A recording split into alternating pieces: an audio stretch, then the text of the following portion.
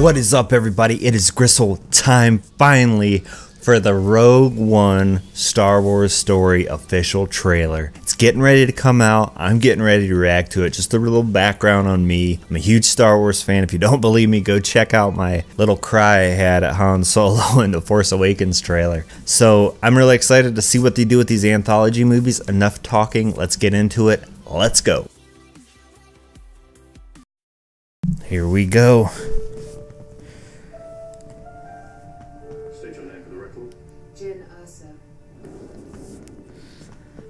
Forgery of imperial documents, possession of stolen property, aggravated assault, resisting arrest. On your own from the age of 15. Oh, Mom Mothma. Aggressive, undisciplined. This is a rebellion, isn't it? Oh, snap. I rebel.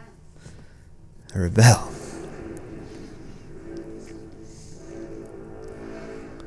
We have a mission for you. Oh, shit. Weapons test. You need to know what it is. Holy shit. Oh.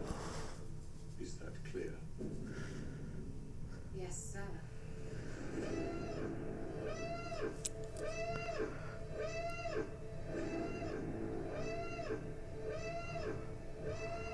Holy fuck.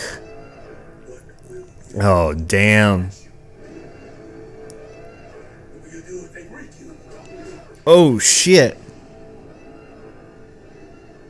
If you continue to fight, Holy fucking shit.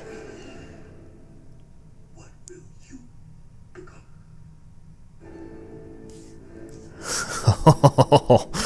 Holy crap.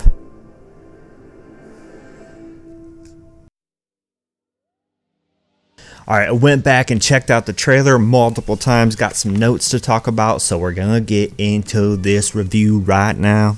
I don't know where that came from. Starts out with seeing Jyn, and they're pulling her in for all these different crimes she committed. It looks like they're gonna use this little ragtag group of maybe criminals to go do this. That's kind of what it sounds like from what I've heard in the past about what this story's about, but it's cool to see that in the beginning for people who don't know that. And right away you get to see Mon Mothma, a younger version of Mon Mothma, confronting Jyn or talking to Jyn about this new mission. And it looks like Mon Mothma is pretty amused, or she likes the fact that Jyn is strong and cocky when Jyn says, "I'm a rebel, I rebel," because you see Mon Mothma give a little smirk there. And that quick little fight scene you see with Jyn and the stormtroopers is pretty epic, even though it's like really short. There's a lot of, I don't know. I don't know if it's the music, I don't know if it's what. I watched it multiple times and I got chills seeing it happen. Just seeing her beat down those stormtroopers was pretty fucking cool. Now, there was two really epic scenes in this trailer. The first one, the fucking Death Star being built, and just seeing it being put together and seeing the whatever it is, that dome-ish or introverted dome going in where the laser comes out, was freaking so cool. Gave me chills. I seen the ship. You know, I know there's stories of Vader being in this movie, even if it's just for a short amount. Just seeing the Star Cruiser there, I was thinking, was Vader on that ship overseeing the Death Star being built? I don't know, but just seeing that scene, oh, did it give me chills. Now, one thing I can tell, or I get a taste of when I see Jyn, is she seems like a young, feisty female version of Han Solo. That's what I get from her character, and if that's the case, fucking I welcome that, because he's my favorite character of all time. Okay, and we got to see the first look of the Death Trooper. I've heard different names: Shadow Trooper, Death Trooper, Dark Trooper. Death Trooper just sounds cool, but we saw a cool little but we saw that in the teaser yesterday. They look really sick. I seen some people complaining about how they look. I personally think they look sick. I don't know, what did you think? Let me know down below in the comments. Then we hear the voiceover. At first there's a part in the voiceover, it sounds like Yoda almost, but it's not.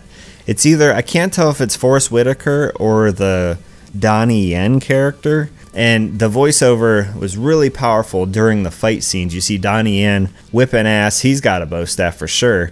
He's fucking whooping on some stormtroopers. Forrest Whitaker looks like he's coming out of a ship or a building or something. He's wearing all this funky armor, which is pretty cool looking though. But like I said, maybe it's a mixture of both Forrest Whitaker and Donnie Yen talking. I can't tell. But like I said, there's one section where it almost sounds like Yoda, but I know it's not. It's one of those two. Now I come to the second epic scene I was talking about, is the AT-ATs on that beach. That was epic. I mean, you always see like there's different art out there of AT-ATs in different situations, but we only really seen them in two different real vistas in the actual movies. We saw them on Hoth and we saw them on Endor.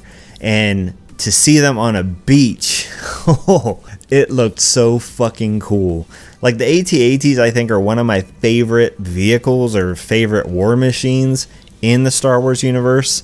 Even though they're not the most probably versatile, they're just really fucking cool and ominous looking. And to see, I think there was like 5 or 6 of them coming down that beach setting. Holy shit, that made my heart just fucking sink because it was just like so scary looking.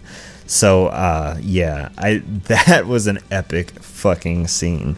We also got a glimpse of this guy who seemed like he was with the Empire. He was dressed almost like he was with the Rebellion though, but he had the cloak on and they were playing like ominous music when he was fucking on screen, and then it showed him kneeling down before one of the Empire's holographic devices.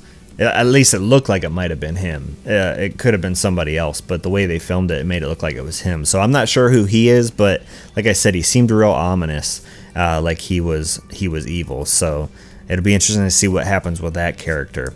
Anyways, let me know down below what you thought. If you're a Star Wars fan, I really would like your input, because me personally, I was really interested to see where these trailers were going to take us and where these movies are going to take us, because the anthology movies are also the movies that they can really take risks with on different feelings and different vibes as far as the movies go, because the main storyline, it's kind of hard to do that, because you know those have a vibe and a feel that if you veer too much from them, it could take you out of the story.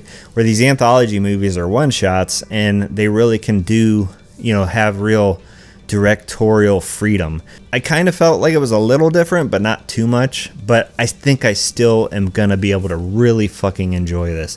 Like I said, I'm a Star Wars fan at heart, so I'm going to enjoy it no matter what. But will I fucking really go on this journey with these characters? I personally think I will.